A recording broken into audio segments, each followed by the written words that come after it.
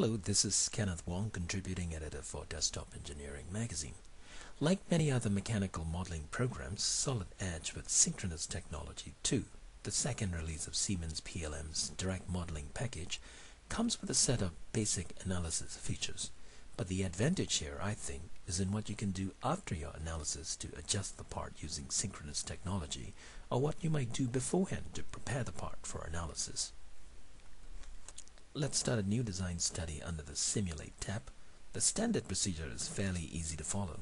If you do everything the way the ribbon bar menu is set up, you'd essentially be completing all the steps necessary, ultimately ending up with a little green light that tells you you're ready to roll.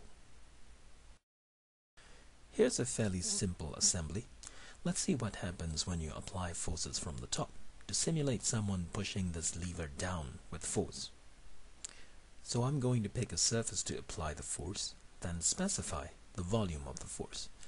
I really like how I can simply adjust the size, color, and density of arrows displayed to represent the force. That way, if I happen to have more than one force, I can distinguish the stronger one from the insignificant one. In addition to fixing a part permanently as if it's glued to a surface, I can also let the part slide along a certain surface. So, I'm going to specify that this handle is going to slide along this flat surface on the rod. Next, I use the connector to let the software figure out how the two parts in the assembly are connected. You can define the connection manually if you'd like, but for basic connections and mating conditions, I find that the software's guesswork is pretty much dead on.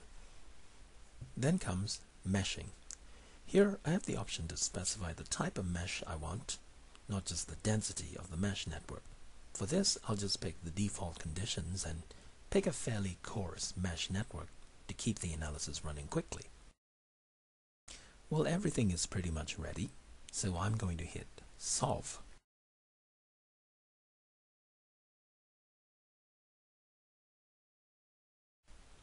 And here is the result in full animation.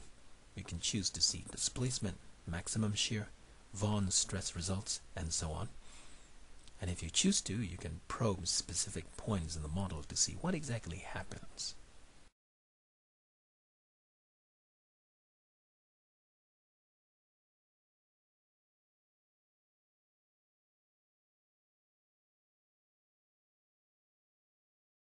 In addition to studying parts that are fixed, as if they are glued to a certain surface, you can also study rotating parts.